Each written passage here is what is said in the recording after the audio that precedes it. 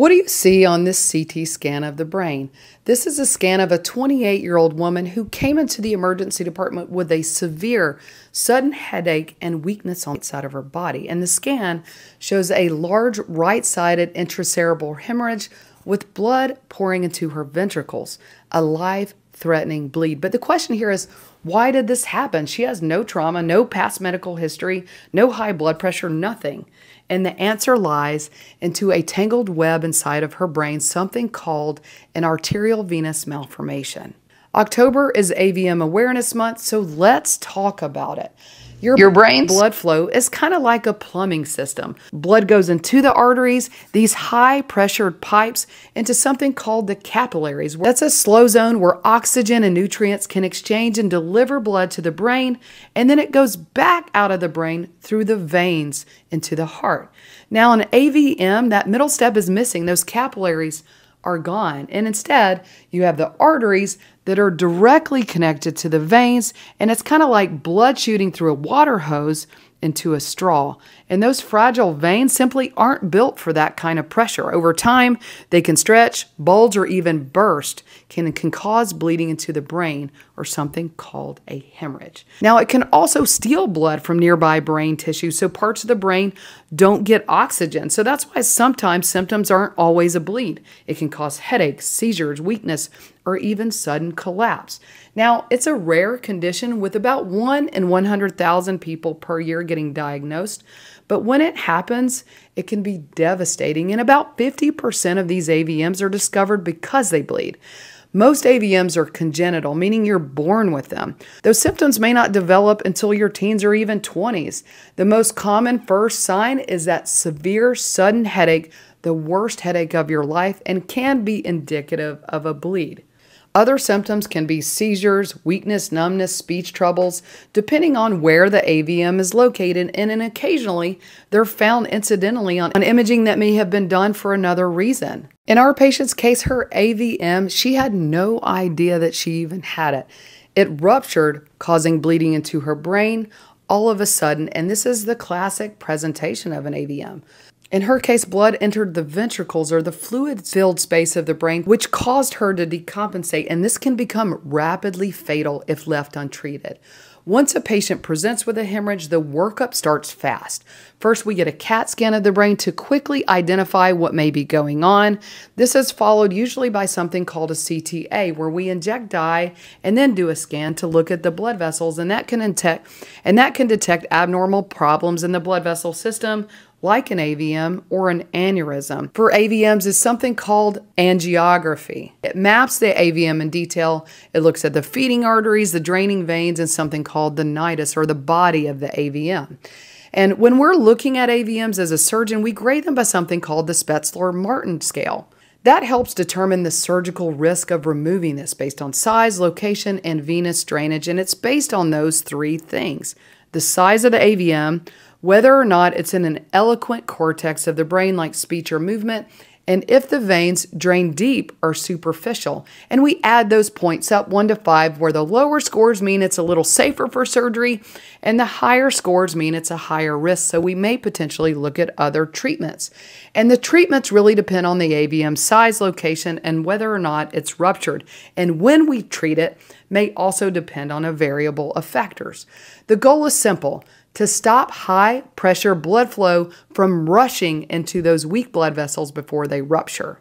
One option to treat an AVM is by a traditional craniotomy, where we open up the brain, we go in there, and we remove the AVM surgically. We use microscopes, neuronavigation, and sometimes special dyes to see those blood tangles very clearly. And the goal is to disconnect the arteries from the veins that are abnormal and shut down that shortcut in the brain circulation without damaging the healthy tissue around it. And once the AVM is gone, blood flow returns back to normal, and that reduces the chance of rupture or stroke. Most patients after a craniotomy will spend a few days in the ICU for close monitoring, and when everything goes right, that AVM is gone for good. Another option is through something called embolization or coiling, where we feed a tiny catheter thinner than a piece of spaghetti through an artery in the groin or wrist all the way up into the brain to the AVM, where we'll then inject a special material like medical glue or even tiny coils to block off those abnormal connections. And by sealing those vessels, we redirect blood flow into the normal circulation and reduce the risk of rupture or stroke. And the key is precision. You want to close off the AVM, but not those healthy arteries that feed your brain. And yet another way we can treat an AVM is by something called radiosurgery, but don't let the name fool you. There is no incision. We use precisely targeted radiation like a laser made of x-rays to damage those abnormal blood vessels just enough to where they'll slowly close over time. And it's a painless outpatient procedure that can take over 1 to 3 years for those tiny vessels to seal shut, reducing the risk of bleeding or stroke. Now back to our patient. After a rupture like this with a large blood clot putting pressure on the brain, our immediate goal is to stabilize her, to control her intracranial pressure, and we will drain pressure on the brain with something called an external ventricular drain. That relieves the pressure on the brain and will decrease the risk of the brain swelling, and that could potentially kill her. We'll also tightly regulate her blood pressure to prevent additional bleeding. Now, I mentioned she had a GCS of 10. That's something called the Glasgow Coma score, and that's how we grade how alert and how severe a patient's brain injury is. A GCS of 10 means she's partially responsive. Not fully alert, but not fully unresponsive either. It's kind of the gray zone between mild and severe brain injury. And without emergent attention, she could quickly decompensate. So she was placed in the intensive care unit. We stabilized her blood pressure and we placed the EVD. And we then took her to angiography so we could further identify the blood flow and the vessel anatomy of her AVM before she was treated. She spent a few weeks in the ICU and she's still recovering. Once an AVM bleeds, the risk of another rupture increases to about 6% in the first year and 2 to 4% annually afterwards. Now, mortality from an AVM bleed can reach up to 10 to 15%, and up to half of survivors will live with some degree of a neurological deficit. And that's why early detection and management are critical. An AVM, or that tangle of abnormal vessels, can leak small amounts of blood even before a full rupture happens. These tiny little leaks are something called microbleeds or sentinel hemorrhages. They can irritate the nearby brain tissue and can cause headaches, vision changes, weakness, or even small seizures, symptoms that can get brushed off as stress or migraines. But here's the truth. Those tiny little bleeds can come before a catastrophic hemorrhage. So if something feels off, get it checked out. October is AVM Awareness Month, and this condition deserves more attention.